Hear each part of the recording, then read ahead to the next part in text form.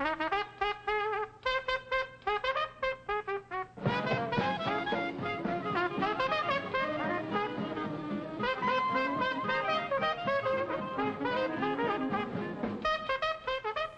Armstrong, influential African-American jazz musician.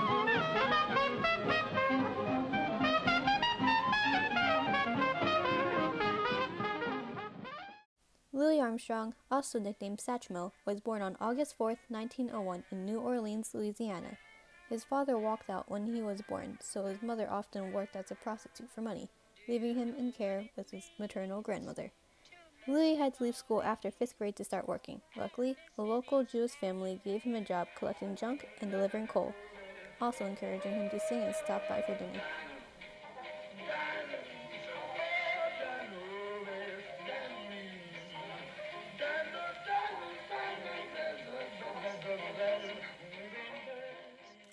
However, an unfortunate event occurred when Louis shot his stepfather's gun into the air during the New Year's Eve celebration of 1912. Immediately, he was arrested on the spot and sent to the Colored Waifs Home for Boys, but this was a catalyst that started his legacy. He played the cornet, a smaller version of the trumpet, which we later see him master, and instantly fell in love with music. Armstrong began earning a reputation as a blues player, gaining the attention of Joe King Oliver, one of the greatest cornet players in town, to which a mentorship started with young Armstrong. Meanwhile, Armstrong's musical popularity grew, and he eventually replaced Oliver in Kid Ory's band in 1918, one of the most popular New Orleans bands. He also played with a band called Fate Marable on riverboats in the summer of 1919, encountering jazz legends like Bix Beiderbecke and Jack Teagarde. Armstrong was content with his place in New Orleans, but he was recruited by King Oliver in the summer of 1922 when a phone call asked him to join his Creole jazz band in Chicago as the second cornet. Armstrong accepted and took Chicago by storm with his fiery playing. Lillian Harding, the pianist of the band, told Armstrong to cut ties with his mentor because she felt he was holding Armstrong back from joining Fletcher Henderson's orchestra, the famous African-American dance band in New York City, and in 1924, ties were cut. Armstrong's presence was immediately gobbled by the audiences as he performed a series of solos, introducing swing music to the band. However, he left the band in 1925, unhappy about the discrimination and closed minds of some of his band members, criticizing his southern speech and vocabulary, wardrobe, and coarse voice. Finally back in Chicago, Armstrong made his own band called Louis Armstrong and his Hot Five, later changing to the Hot Seven in 1928.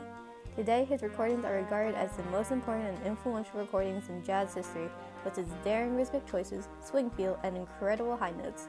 Armstrong also popularized scat singing, a wordless improv.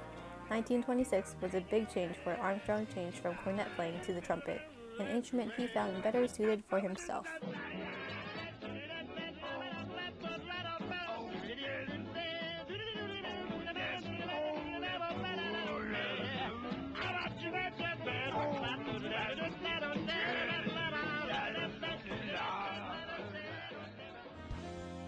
During his lifetime, Louis Armstrong accomplished many things as a first African-American.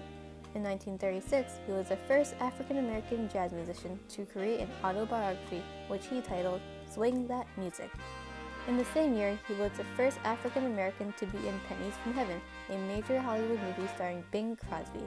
In 1927, he was the first African-American entertainer that hosted a national radio show where he took over Rudy Vallee's Fleischman's Youth Show for 12 weeks. Armstrong completely destroyed the box office during the height of the swing era, which made his presence still known today. By 1968, Armstrong faced heart and kidney problems, forcing him to stop performing. What made matters worse was that his longtime manager, Joe Glacier, passed away in 1969. Good news in 1970 allowed him to perform again when he seemed recovered, but a heart attack sidelined Armstrong for 2 months after a show in New York. In 1971, he returned home to Queens, New York, where he promised the public one more performance. He never filled that promise, dying in his sleep on July 6, 1971.